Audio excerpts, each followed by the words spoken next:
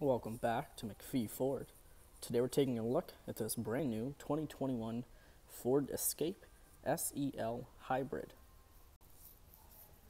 This is the SEL trim with the hybrid motor. You've got your electric motor and your gas motor in one, saves on the economy here. Great trim level, you've got nice roof racks up top, good for transporting cargo. Let's take a look at what the SEL trim offers. You do have your blind spot detection on the mirrors there, intelligent access door handles, and remote entry keypad. Moving on to the interior, you do have your power window controls, power mirror controls, lock and unlock, and you have a nice stainless steel column here along the side door trim. Leather interior here on this SEL with power lumbar and power seats for the driver, manual for the passenger. To the left of the steering wheel, you've got your trunk release, your gas cap open, your lighting controls, fog lights, and your dimming for the dashboard.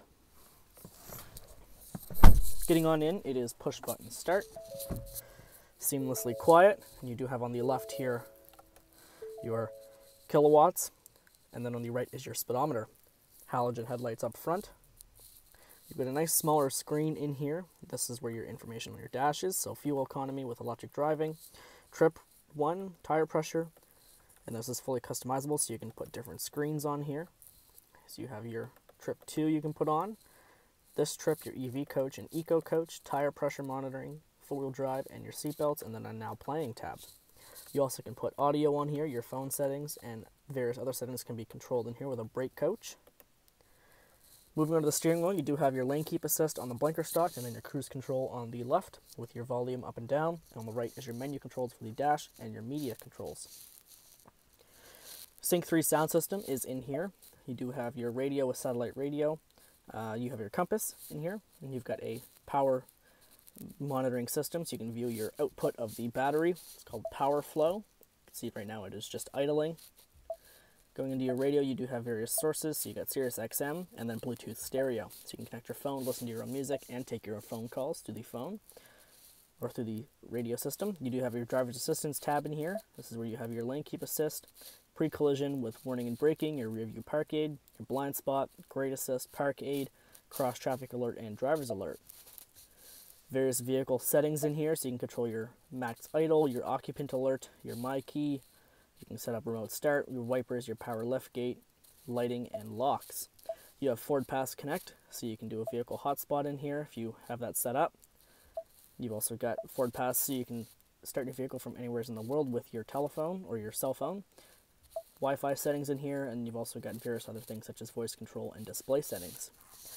Below that is your manual tuning controls for your radio with a comm screen. And then you've got climate, which is dual zone, heated seats, and heated steering wheel.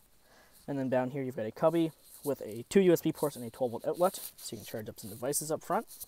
Your center column shifter, electric parking brake, brake hold, and you have various drive modes, which do include normal, eco, sport, slippery, deep snow, and sand. So you can take this thing anywhere, as it is all-wheel drive. Up top is an area for some sunglasses, and you've got two dome lights up here as well. Coming around to the back of the Escape, you do have your rear park sensors along the back bumper, dual exhaust output. You've got your backup camera right above the license plate cover. You do have your hybrid all-wheel drive badge down here. To open the trunk, press the button once, and it is a power lift gate.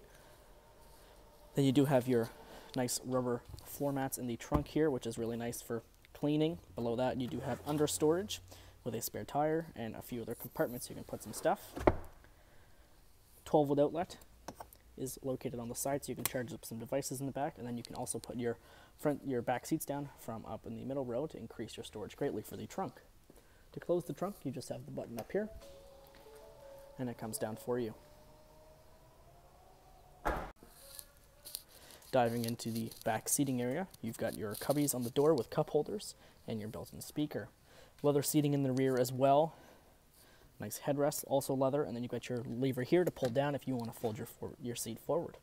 Rubber floor mats are also in this Escape. And then you've got a storage cubby in front of you here. You've got two adjustable vents for climate for your rear passengers, and then you've got a USB-A and USB-C port, so your rear passengers can charge up their devices while they're in the back seat on the road trip or anything like that. You also got a drop-down armrest with built-in cup holders, also made of leather. Really nice material here. You keep your drinks nice and sturdy for your rear passengers. and they're equipped with grab handles and their own individual dome light up top.